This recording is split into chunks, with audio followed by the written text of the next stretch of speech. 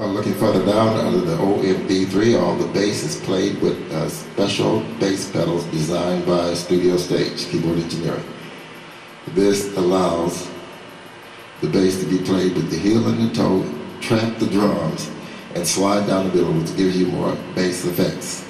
All the bass is being played with the pedal keyboard designed by Studio Stage. Now you're looking at my OMB3. OMB3 stands for One Man Band, the third one that I built. This is the OMB3 stand. It's used especially for playing standards, jazz, and R&B on the stage. It has a drum machine, MIDI keyboard, a finger drum keyboard underneath, a main console underneath that for the one-pass internal mix, and effects rack at the top, mixer. Right there mixes everything, brings it all out into a right and a left, right for recording. For recording right on the stage, I record right to a VCR. This is how I make my DVDs. And record right to a CD recorder.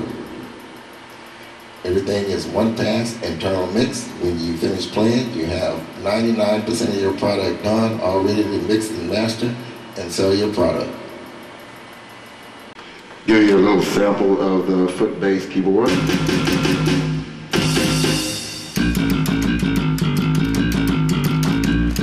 Trap the drums, cymbals, crash on the bass drums.